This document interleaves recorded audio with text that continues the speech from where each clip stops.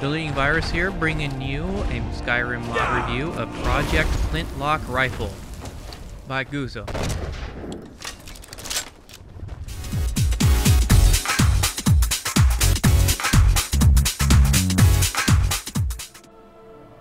Now this mod introduces more than just the flintlock pistols. It does introduce also a place called the Outlanders Camp, which you can be found just southwest of Whiterun.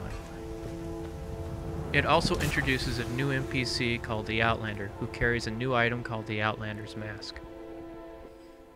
This mod is still in development and is currently in its alpha stage at the current moment, so there is not much to it at the moment. All the items are craftable within the game. You'll find them underneath the steel for selection when you're working at the forge, or you'll find the other items underneath Mystic. There's 4 different versions of the rifles, 3 versions with bayonets, and there's 2 different types. You have animated and rigid. Animated has a little flintlock action when you're in first person view. The weapons are upgradable, but they aren't overpowered. They have damage comparable to a crossbow, but have a slower firing rate. ghosu has left instructions to be able to adjust the options, so that's way you can improve the power, increase the fire rate, or do other adjustments with the firearm. This mod is governed by the archery skill, so all your archery skills will transition over to the flintlock.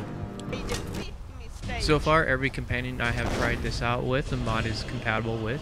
They'll quickly equip the flintlock rifle as soon as the long-range target is engaged. I currently have 20 plus mods active on this current save game. So far, I have not seen any conflicts with any of the mods, so I do declare this mod compatible with almost every single mod out there, unless they adjust something specifically with the flintlock from what it looks like. I'll leave a link to the mod at the Skyrim Nexus in the description box below. Please endorse those modders that you believe have done a good job. And if you like any of our videos, please like and subscribe to our channel.